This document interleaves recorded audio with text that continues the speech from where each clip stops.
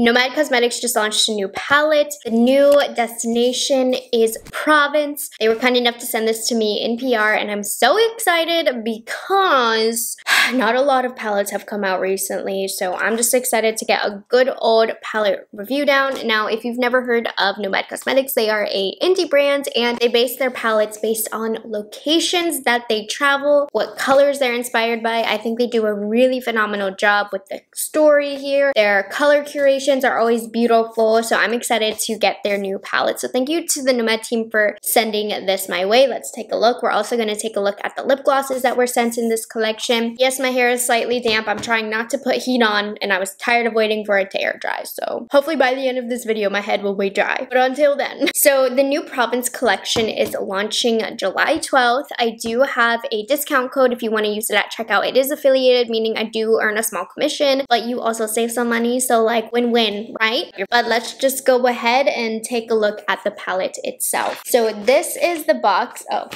this is the box that it's going to come in, and then of course, how cute is this? The destination, Provence, France. The lavender fields are the coordinates and the inspiration, and then you can see the colors right here. If there's anything that you need to take a look at, feel free. It goes on a little bit more about the inspiration here as well. I'm telling you, every detail of the Nomad Cosmetics palettes are really thought out, which is why I love the brand. And then here is the palette itself. It's in cardboard packaging. And then here is the back if you need to take a look. Okay, now this palette I feel like is really unique. I do not have a color story quite like this because it's cool tone yet so warm. I can see the inspiration from the lavender field, and how cute are the embossments. So well thought out. This is why I love Nomad Cosmetics. Now, if you don't know my background with Nomad Cosmetics, to me, their formula isn't always the greatest, but I feel like the previous two palettes have been really, really nice. Maybe like one or two shades that I wasn't in love with, so I'm excited to play with this guy today. I want to do like 3 looks. First 2, just like really playing around with the colors, getting a feel for the formula. And then the final look, I want it to like actually be good, you know? But the first 2 is just to play around. But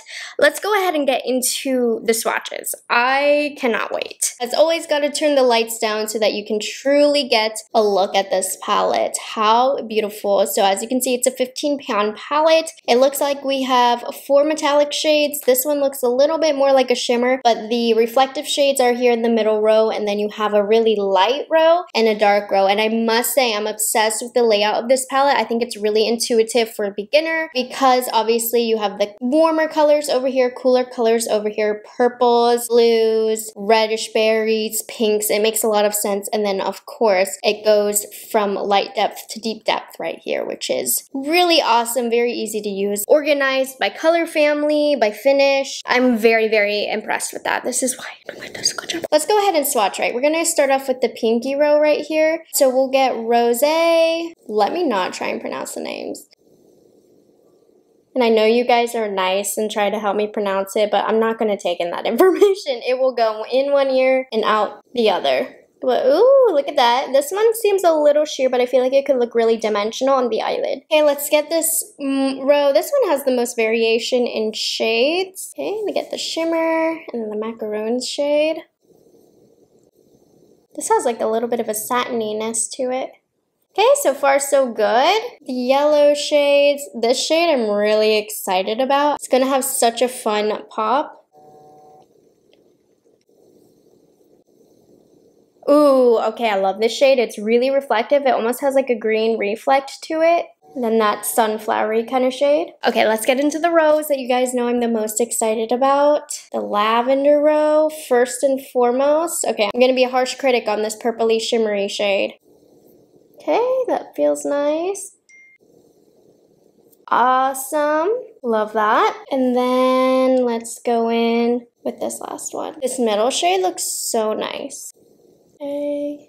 These shades can be difficult to formulate. So far, everything feels really good. So something about the Nomad shimmers that you should note, and this is typical with the ones I've tried, they don't have a super creamy feel to them. They do feel a little drier at the touch, so we'll see the application of them. The only shade I'm like unsure of maybe is this one, so we'll take a look at that. We'll make sure that the mattes, particularly the pastels, don't blend away. So that's what we're gonna take a look at. But overall, color story wise, everything behind the curation of the palette was so well done. How beautiful. Let's play with one look, one side of the eye. So I want to play in this row the most. I'm gonna go ahead and grab Rosé with a Wayne Goss number 3 brush. A little bit of a kickback.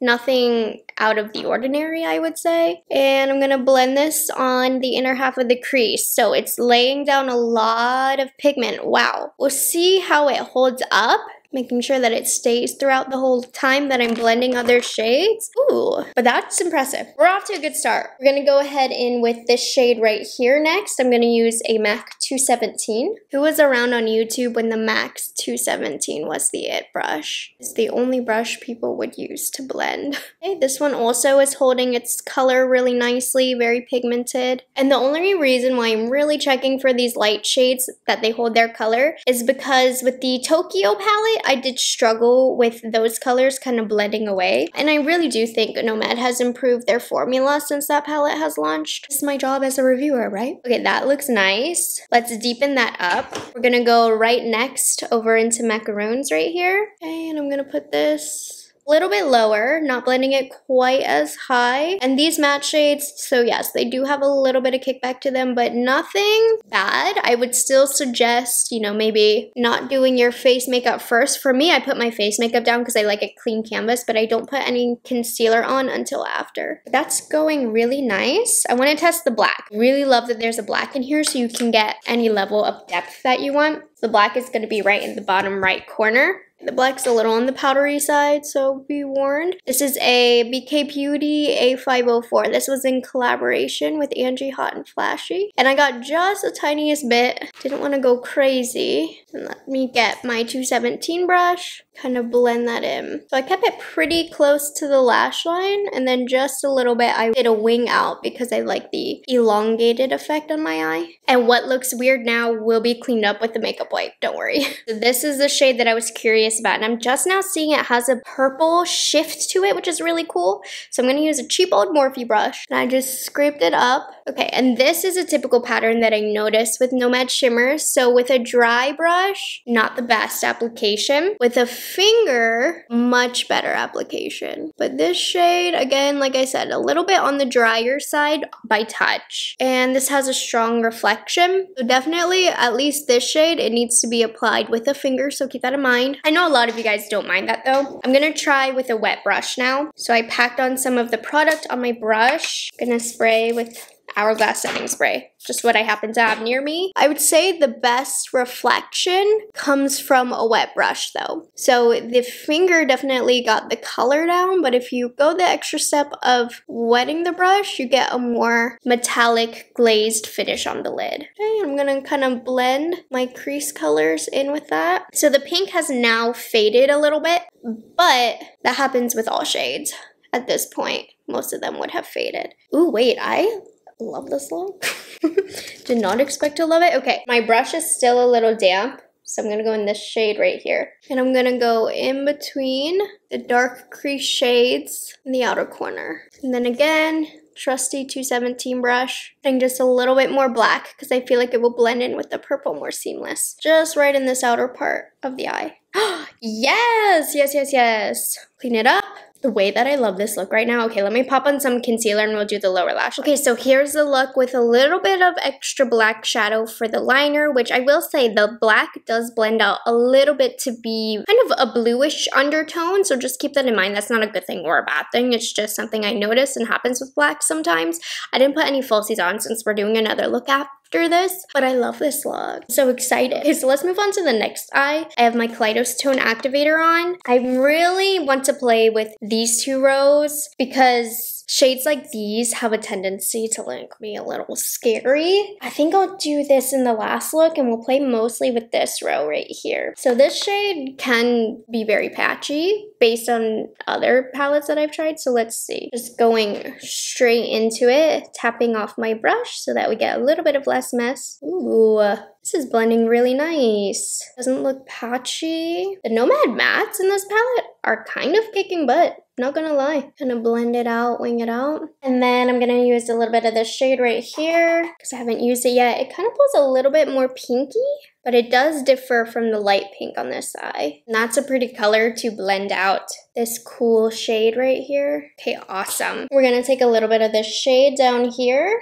And I'm going to press it in the outer half of my lid. Just want to make sure that this differs from the gray shade, and it definitely does. Nice. And then with my BK Beauty brush, we're going back into the black. So we're gonna make this look smoky. And by the way, for the lower lash line on this, I did not do anything special. I literally repeated the same mattes on the lower lash line, a little bit of purple in the center, and then a little bit of the shimmery eyelid color on the inner third of the lower lash line. And the black blends so easy. It's very easy to use. It's not the blackest of black you'll ever use, but it's perfect for just adding a little bit of extra depth and particularly smokiness with the corresponding shade. Okay, taking a Morphe lid brush. I need to see what this guy does on its own. Completely dry brush. So, yep, needs a finger. But if you want kind of that subtle sparkle wash, you can use a brush. Let's see how a finger does. Finger packs it on a lot better. Like, you can get a very satisfying amount of product on the eyelid. But yes, brush is the way to go with the shimmers here. Wet brush gives it a really metallic finish to the eyelid. If that's what you want. Ooh, really into this look here. I'm going to put on some concealer, and I'm literally going to repeat what I did on top down here, and you'll see this color on the inner half of the lower lash line. Okay, here is the second look. It got a little patchy on my under eye because my eye was watering. It looks a little weird right there. I don't know why, other than that my eye got a little watery, but other than that, everything looks super good. Everything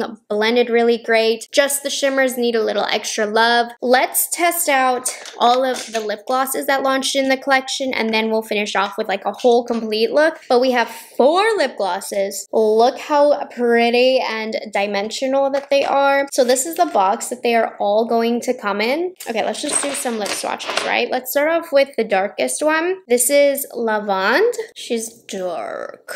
Yes, I do have the lights down low so that you can see. Ooh, wow. She's pigmented. If you have a good base underneath, wow, this really builds up. That's crazy. It can sheer out or it can build up. It's not like the smoothest or the most moisturizing feeling, but I'm surprised at how much pigment you can get with this. Okay, so that's this one. Probably won't use that one a lot personally. Let's try this one, which is just a little bit lighter. This is Les Fêtes. I don't know. The words are really small. I can't really see, nor can I pronounce. Okay.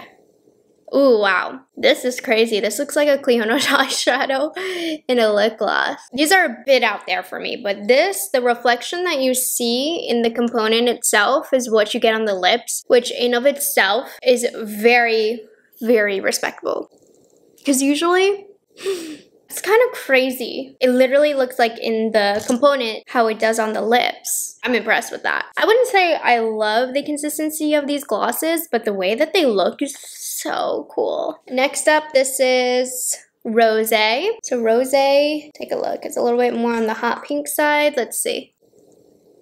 So this one has more of a metallic finish as opposed to like glittery or sparkly. They certainly go with the palette. And again, really opaque. Very much so. Let's go with the color that I'm actually gonna wear a lot. This is Miel. This by far is the most wearable shade, so let's see how it looks. I know I have some residue on my lips, but still, these are all quite pigmented that it doesn't matter. Okay, so this is by far the most toned down. It still has a metallic finish to it, but it has the least pigmented base. So I'll probably use this in the next look so you can kind of see how it would look layered over. But yeah, it's not like the most comfortable moisturizing gloss feel, but I feel like it's gonna last a long time. Okay, let me take my makeup off and we'll get a pretty look now. Okay, so I know the look's not looking so hot here. It will come together, I promise. I have plans. I'm going to attempt to do this eye a wee bit different than how I did the other eye. I'm okay with bringing this eye primer low because I got some blue there. I'm going to go ahead and start off with the lavender shade. I didn't do that on the other eye. I started with the yellow first, but I don't think I like this color. I think it blends away really easily, but just to test that theory, I'm putting it down first as opposed to being a second layer to see if it sticks to the eyelid and holds on better. But I layered a yellow underneath my entire crease for this look on the other eye, and the purple shade, I just had to do about 100 layers. I had to keep going in. If my eyes look a little irritated, that's because they are. They do not do well with doing multiple looks in one day. That's why I normally don't, but I'm feeling excited. Here's the other shade that I'm not sure about, this highlighty yellow color. So this is the color that I used first. I'm gonna put this on the inner half of the crease. So you can see it does not really show up on my skin tone, nor does it hold its own once other shades go on top. So I'm gonna try and kind of blend it out over the lavender. Yeah, I'm not in love with this shade. There's use for it. I'm not saying it's a useless shade, but it doesn't give me what I was hoping for. It's just very sheer and takes a lot of building, which is what I was scared of. It's already looking better than it did on the other eye though. The lavender shade did not layer well over another eyeshadow. The lavender shade works best when put on the bare lid, so I wouldn't layer with that. And because I want more yellow, I'm going in with the darker yellow shade right here, and this gave me the yellow that I was looking for. You can see there's so much more pigment, gives me the impact that I was looking for. So I'm not in love with the two pastel shades that I used for this look. MAC 217, and we're going into this color right here. Do you like this shade? I'm gonna use it in the outer, I don't know, like wing of the eye. So I'm pressing it against the lash line and then blending it up. And you can see the lavender is already starting to disappear. I mean, this is a common thing with lavender shades, you know, it's not just Nomad, but it's always something I like to look out for. This dark shade though is really nice. Again, let's pack on the lavender. Then we're going in with this shade next. I'm not even gonna waste time. We're gonna wet the brush and press that in the inner half of the eyelid. Now, as you can see, it has a really strong green shift, but it is so pretty. If these shimmer shades weren't so pretty, I would totally fault them for needing to be wet, but because of how they look on the eyelid, I'm not mad. I'm gonna work on building up the colors again. Okay, I'm gonna repeat the steps on my lower lash line, just have a little bit of yellow and a little bit of purple in the outer corner. I'll show you the final look. All right, guys, I will admit my lash choice was a bit extreme today. I have not been wearing lashes of this nature recently, and I forgot how dramatic these are. I used to wear these so much in college. Anyways, but they're already glued on, so we're sticking with it. But if you can see behind my lashes, the look turned out so pretty. So for a lip gloss over top, I chose the shade Miel, the natural shade. These lip glosses are kind of crazy. In a good way, maybe? I don't know, but oh, that's pretty. I like how it made the lips look metallic. I have on the Maybelline lip vinyl in the shade Cheeky underneath. So there we have it. 3 looks with the new Provence collection from Nomad Cosmetics. So my final thoughts on this palette, I would say it's pretty on par with the rest of my feelings about the Nomad palette. There's usually a few shades that I'm like about. So for me, the only 2 shades that I'm about are these 2 right here. They kind of blend away. I don't get too much from them. And then the shimmers, just be aware that you do need to wet a brush. That could be a pro or a con depending who you are. But other than that, nothing but positives to say about the palette. Really easy to blend, stunningly beautiful color story. I don't think it's an overpriced palette either. And I mean, what sets Nomad apart in my opinion from other brands to warrant a purchase is the story behind the eyeshadow palette and their beautiful color curations. It's not my favorite palette. I'm still into Paradise Islands a little bit more from Nomad. That one is like my true summer palette, but this one is still really cool. I love the options it gave, and I was obsessed with all 3 looks that I came up with. The lip glosses, honestly, they are not for me. They're just a little bit too bold for my preferences. I don't see these being colors that I'd wear often. However, this shade right here, the glittery one, while I don't know that I'd ever wear it, it is one of the most insane glitter glosses ever. Like one of the best quality glitter glosses ever. I've never seen a gloss look so glittery on the lips. Literally just how glittery it looks in the component. If you kind of mix it with another gloss, it's a little less crazy looking. Anyways, really great formula on this one for sure. Anyways, I hope you guys enjoyed this video and you found it helpful. I will have my discount code linked right here if you want to use it at checkout, and of course the link to the palette. Thank you so much for watching this video and liking it and subscribing. And I'll catch you guys in the next one. Bye guys, have a good one.